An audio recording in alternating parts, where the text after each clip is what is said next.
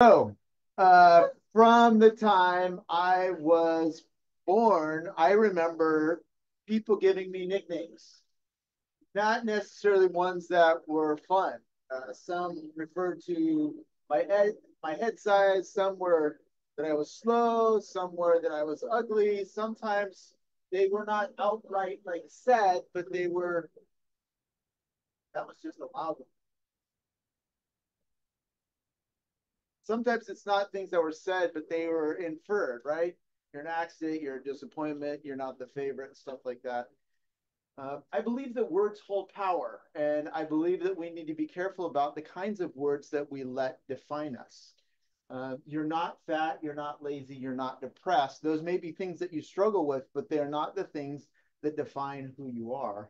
What define you is the fact that you are a child of the King. And knowing your identity is important because the world is going to come along and try and label you and try and tell you who you are and try and tell you how you live.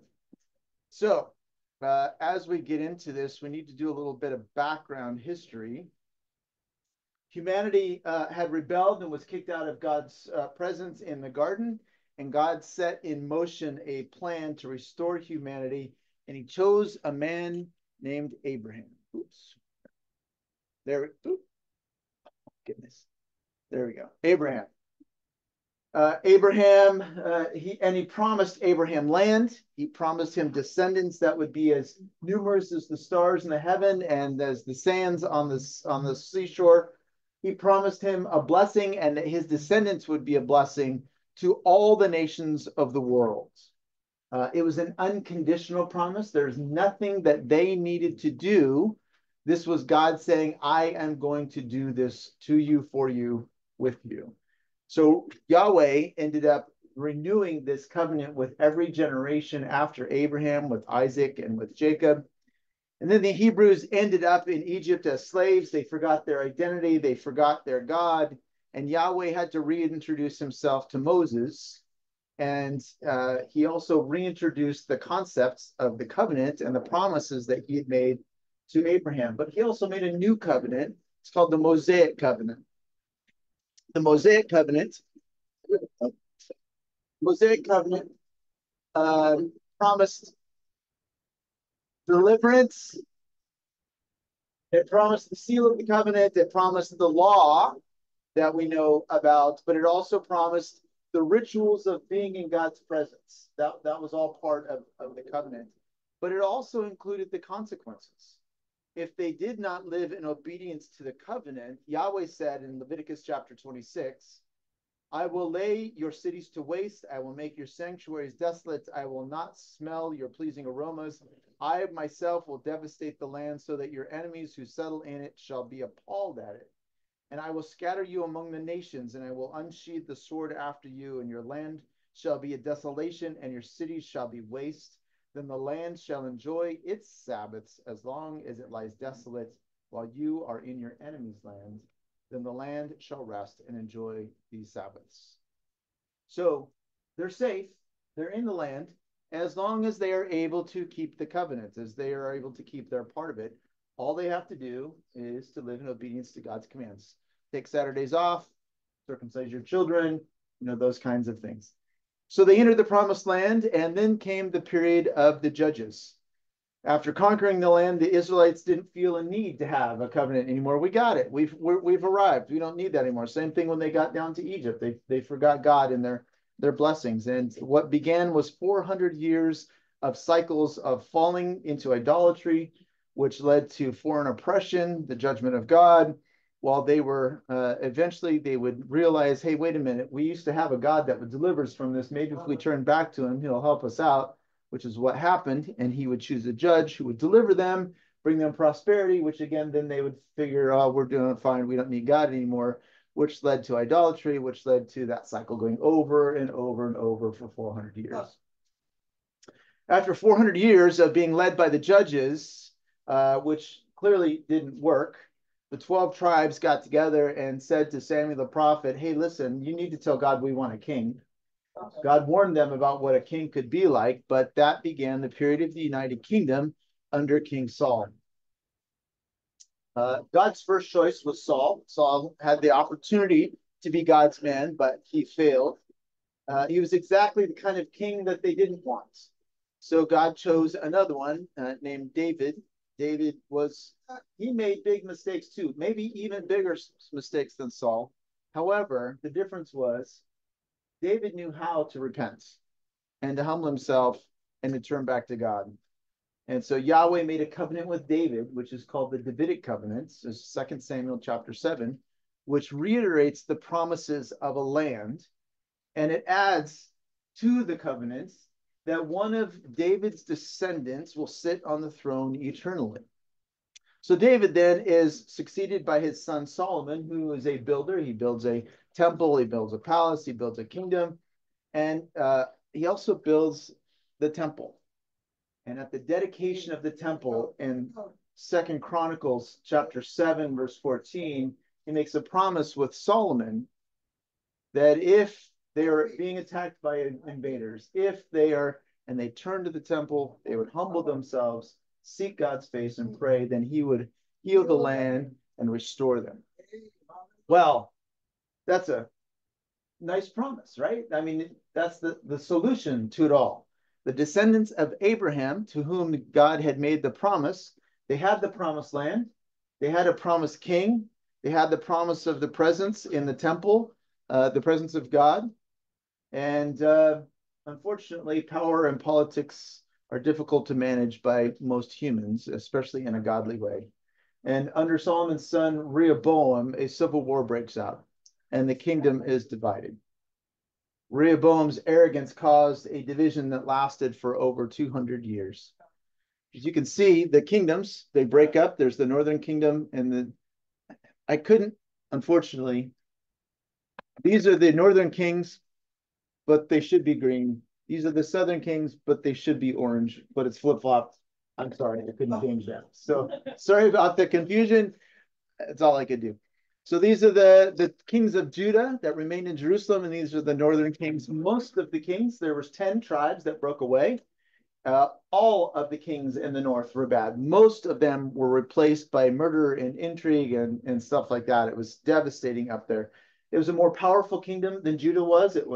The palaces were made of ivory, and they were just famous for how beautiful and opulent the kingdoms in Samaria were. The kingdom seat, the palaces and stuff like that. But because of their pride and rebellion, God enabled the Assyrian Empire to eliminate Judah. Assyrian Empire is this whole area here. Eliminates the northern kingdom of Israel. You see the little kingdom of Judah still remains intact. There's an amazing story in scripture of how God provided protection for the little tiny kingdom of Judah against the Assyrian Empire at that point. Then comes along after the Assyrian Empire, we have the Babylonian Empire. And Babylon is that city known to be the cradle of civilization. The Garden of Eden was somewhere in this region. The city was founded by Nimrod after the great-grandson of Noah, who was a great hunter. The Tower of Babel was there. In about 625 BC, their first great king, Nabopolassar, was the father of Nebuchadnezzar. And in 612 BC, they defeat the Assyrians, and the Assyrian Empire just is enveloped into what is now the Babylonian Empire. Babylon becomes the poster child for evil government and an evil empire. Babylon is mentioned over 300 times in scripture as the city of evil, the mother of harlots, and those kinds of things. So you can tell that Babylon does not have a tender spot in the heart of God that way. Is there who's Babylon today? Babylon is a destroyed city. It's in the country of Iraq, but it is the remnants are there. Saddam Hussein tried to rebuild the ancient city, but God promised that wasn't going to happen. Yeah. So you know what happened to him. Yeah. So this evil empire stands at the gates of Jerusalem at the beginning of this book. That's where we are. That's where the book of Daniel opens. And we will meet a teen boy who is a young teen boy, you'll see, who is captured by this most evil of empires, taken prisoner, and somehow learns to serve both God and this evil empire without compromising on his character and integrity.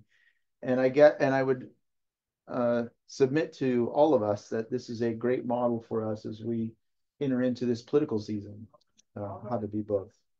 So Daniel chapter 1, beginning at verse 1. In the third year of the reign of Jehoiakim, the king of Judah, Nebuchadnezzar, king of Babylon, came to Jerusalem and besieged it. So first of all, Nebuchadnezzar comes in about 605, 606. We're not exactly sure, but he comes and lays siege to the city, and that can take years. They surround the city. They don't let anything in. They don't let anything out, trying to starve them out or until they can, get in. That's the easy way to do it. Otherwise, they have to do it by force. At this point, Nebuchadnezzar is just a prince. He's not the king of Babylon yet. But in 605, his father dies. And so he can't complete the destruction of Jerusalem. He has to run back to Babylon to lay claim to his throne back there. So he can't do it. But in the meantime, he submits, he's able to subjugate Jerusalem. So despite all the warnings from the prophets like Isaiah and Jeremiah, the Judeans, remember the southern kingdom is Judea and Judah, they become the Judeans, which is in German Judah, which is where we get the word Jews. That's where we get the word Jews. So they'll be called Jews from now on. Had a superstitious belief that since God had promised the land, God had promised them a king, he promised them a holy city, he promised his presence would be in the holy city and in the temple itself that was built. So therefore, we can't be defeated. The Assyrians came and tried it. Even when Nebuchadnezzar came, before he could absolutely destroy the city, he had to leave. And so there, God is protecting us. He will not let us be defeated. And so this kind of adds to the superstition, the fact that Nebuchadnezzar's dad dies, and so he has to leave. The Assyrians had a devastating plague that hit them, and he had to leave. And they all see that as part of it. It just fuels the superstition that they can't be defeated, and it doesn't matter how they live. God has his hand on the city and on the people. And yet, verse 2 says, Yahweh gave, underline that part, Yahweh gave. I don't know what your version says. Yeah, Yahweh, and that's the word Yahweh in the literal scripture. It's the superstitious part that puts the Lord in there. Yahweh gave Jehoiakim, the king of Judah, into his hand with some of the vessels of the house of God, and he brought them to the land of Shinar, to the house of his God, and placed the vessels in the treasury of his God. This is the unthinkable day. How does this happen? We're God's people, God's land, God's city, God's temple, and it's all been, they stole God's stuff, utensils. Like they took the stuff out of his house. How does that happen? Yeah. It's all gone. And it was done by a pagan king.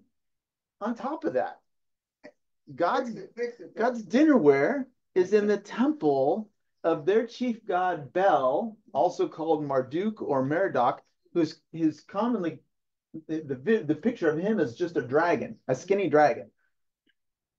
And is Yahweh only the God of Judah? Does his power not extend beyond our borders? Is he not the king of the world that we thought he was? Is it only good for here? Is he not strong enough if he is the God? I mean, is he just not able to protect us? So why is this happening? 2 Chronicles chapter 36 says, because they broke their covenant with God.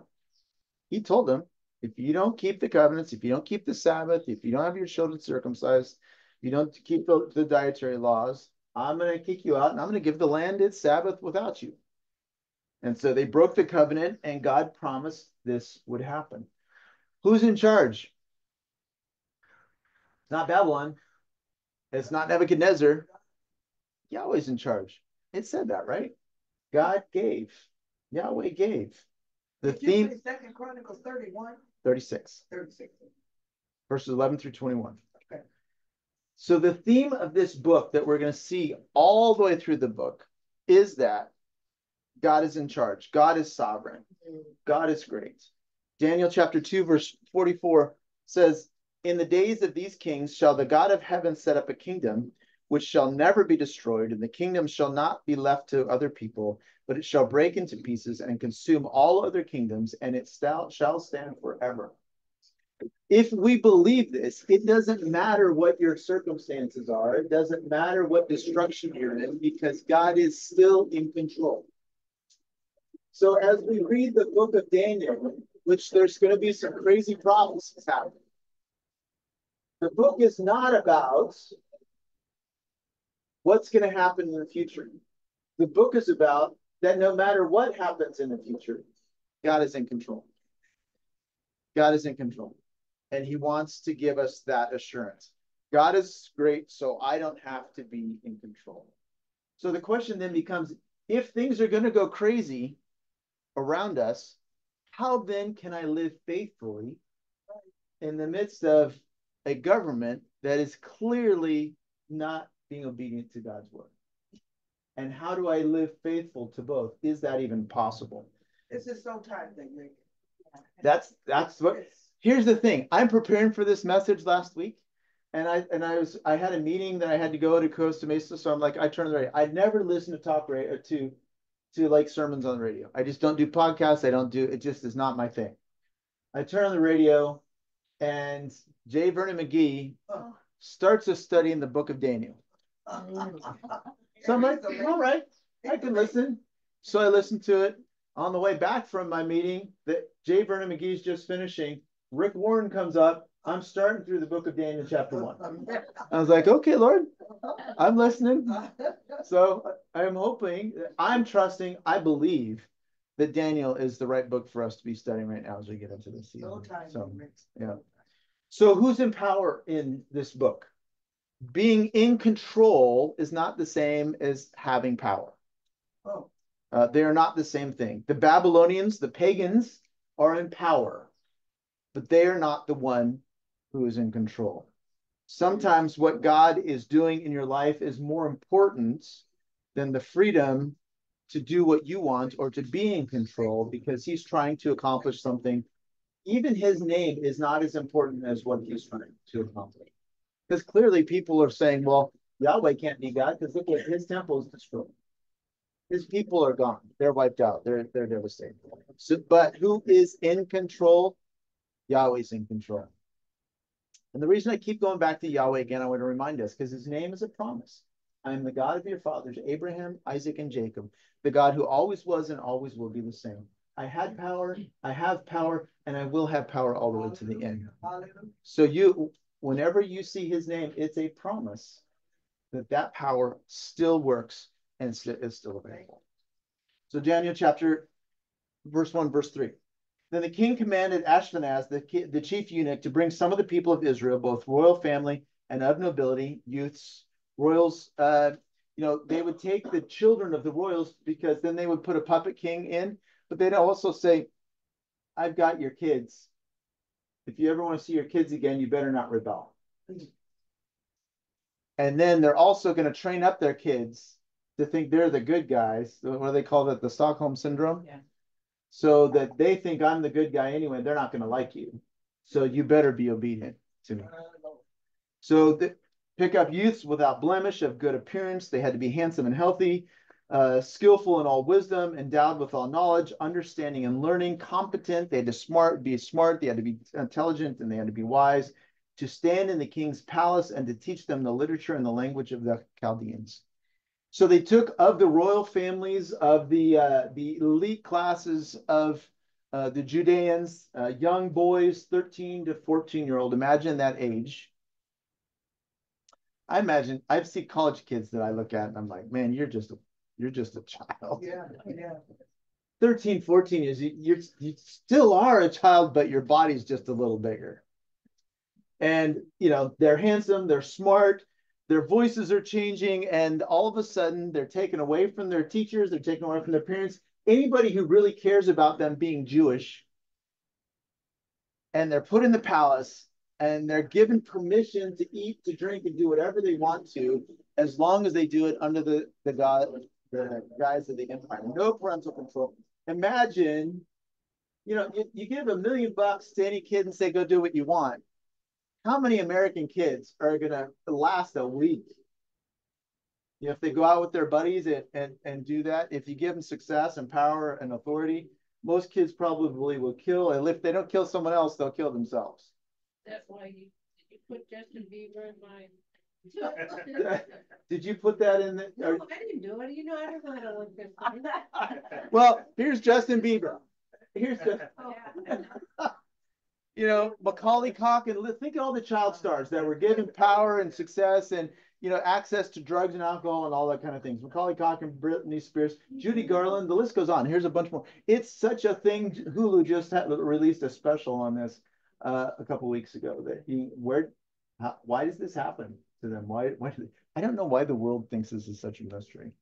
But the point being, most people, let alone most young people, let alone most, I'll say children, 13, 14-year-old, can't handle unlimited success or access to pleasure. These young teen boys,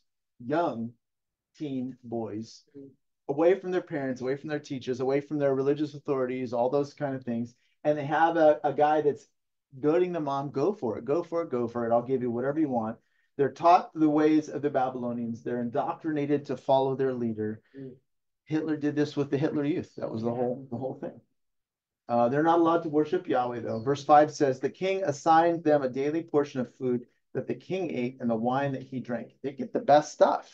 You're getting what the king got. The only problem is it's already sacrificed to idols. It's already dedicated to idols in the first place. It's the same stuff as the king. It's the good life. They were educated for 3 years, and at the end of that time, they were to stand before the king. Now they're younger men, older boys. You know, they're still in that, but they're more young men at this point, age 16 to 17. They look like Jews, they walk like Jews, they dress like Jews, but on the inside, they've been trained to think and to be Babylonians. They are trophies of the conquering king, because as they were, they're encouraged to be themselves on the outside. Because as people would come to this court and they'd say, oh, those are Judeans and those are Egyptians and those, they're like, wow, this king has conquered everybody. Look who's in his court. So it was good for you to have your uniqueness, but you're not supposed to think on the outside you can be whatever, but on the inside, they want you different. Verse 6 says, among these men were Daniel, Hananiah, Mishael, and Azariah of the tribe of Judah. Notice anything about their names? They're on the screen.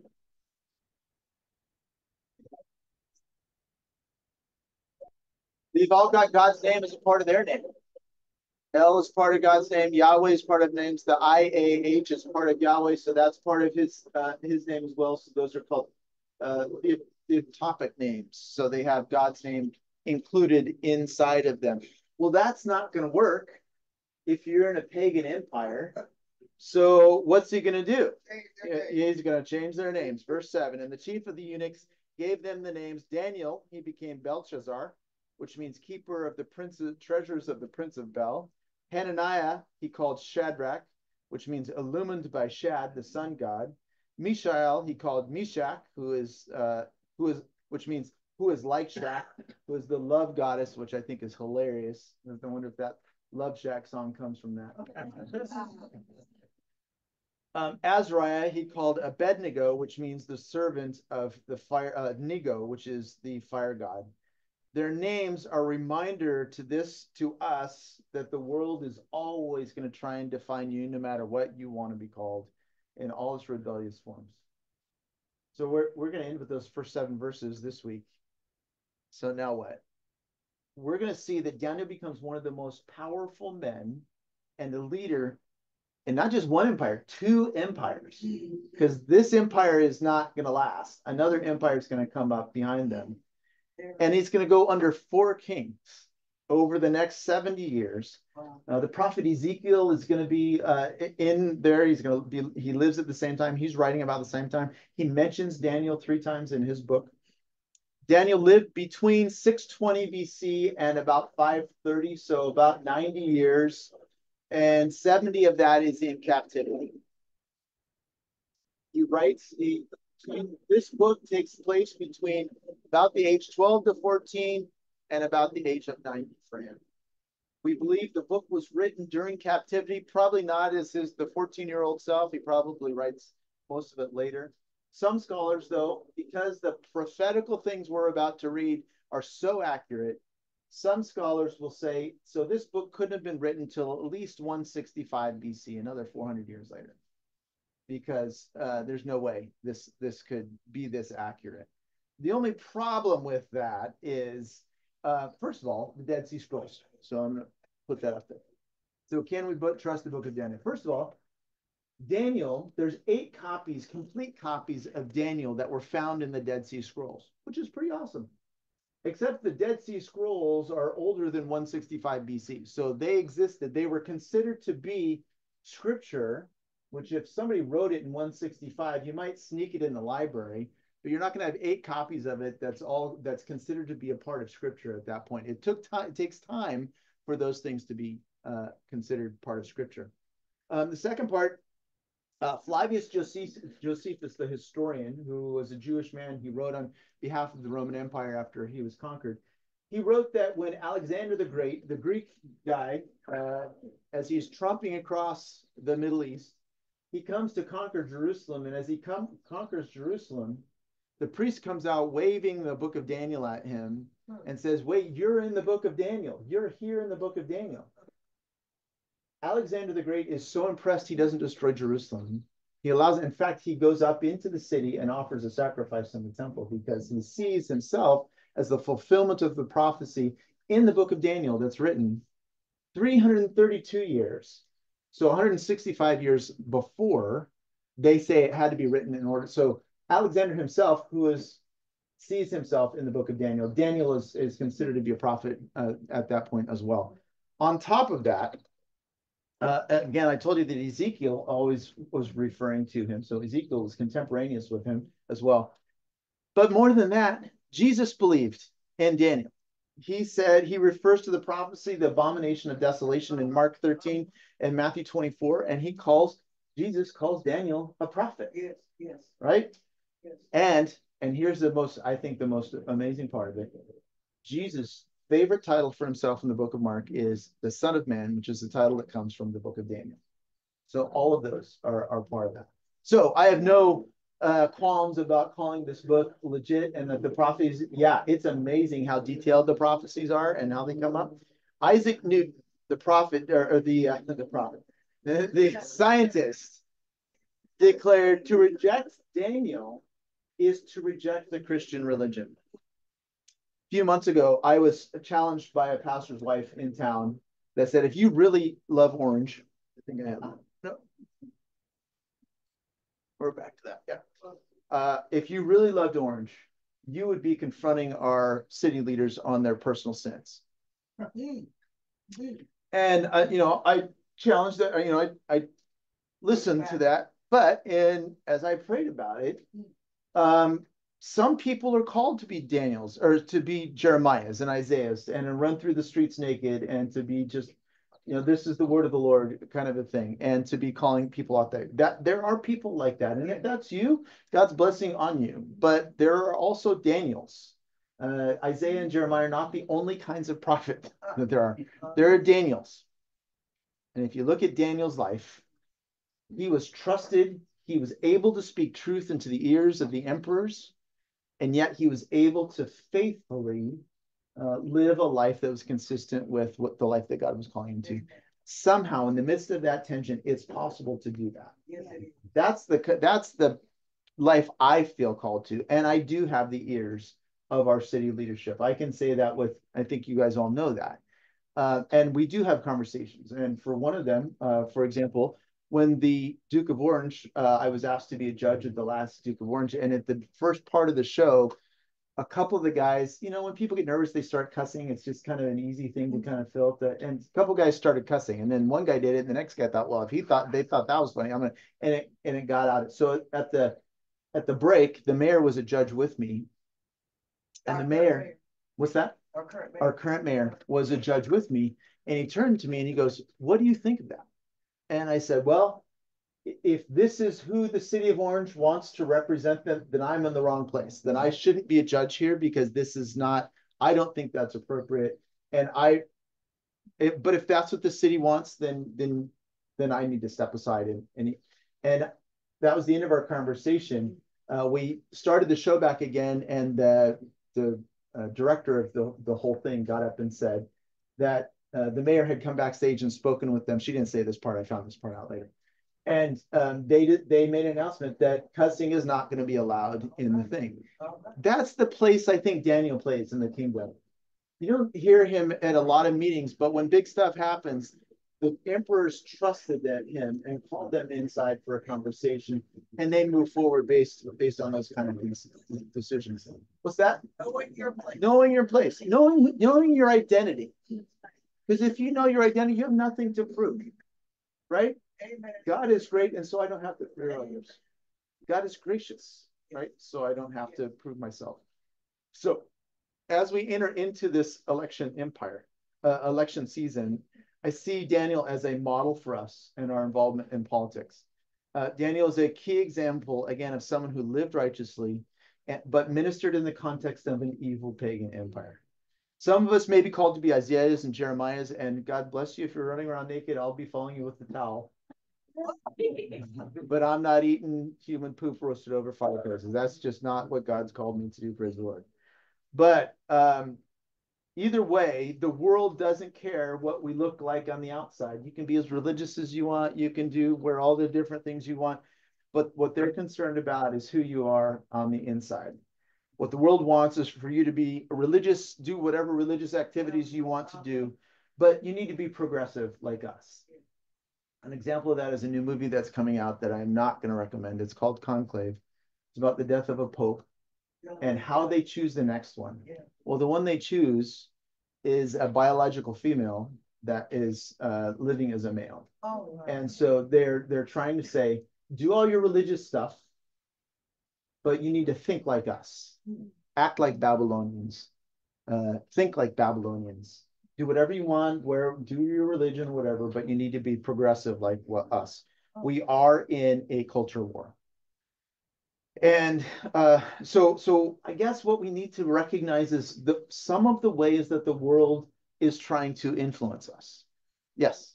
Say yesterday there was a comment made and people were saying, what should we put in the cards? And so we're saying, three of us were saying, you can put whatever you want, something encouraging, or you can put scriptures if you want. And somebody said, one particular person said, we're not that, we're Unitarian, which was interesting to me because the thought was that the church is not unifying.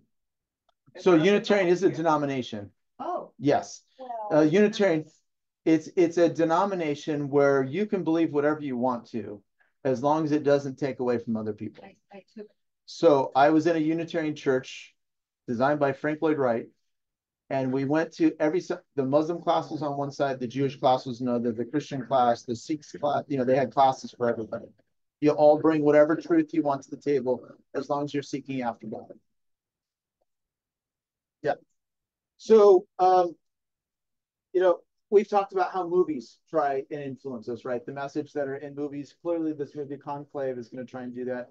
Video games, there's a whole syndrome happening about young girls, specifically 87% of the girls that are getting Tourette's syndrome from watching TikTok, they're girls. And TikTok is influencing, and it's called a mega psychotic. They're not getting actual Tourette's. It's a group thing that's happening, and they'll get the tics, they'll get the cussing, they'll get all of that because of watching TikTok. The world is doing this. We have to be careful of how we allow the world to influence us. The boys didn't have a choice in the names that they were given, but they had a choice in the lives that they were going to live. You may have names. We have names that we choose to listen to. We have names that we choose to allow, even if they're not good names. We have that we just heard so often that it just kind of, yeah, that's me. That's who I am. And that's, ugly, fat, skinny, snob, angry, whatever it is. Our identity, though, has to begin with our relationship with Jesus. Let me pray for us. Father, thank you so much for that you are the one that defines who we are. Not actions, not the words of the world, not even the way we look, but it's our relationship with you. So I pray that, Father, that would be our starting point, and you would, if there are things that are in our hearts that are clouding that identity, I pray today would be a good place to begin chipping that away so that we can live only as your children. In your son's name.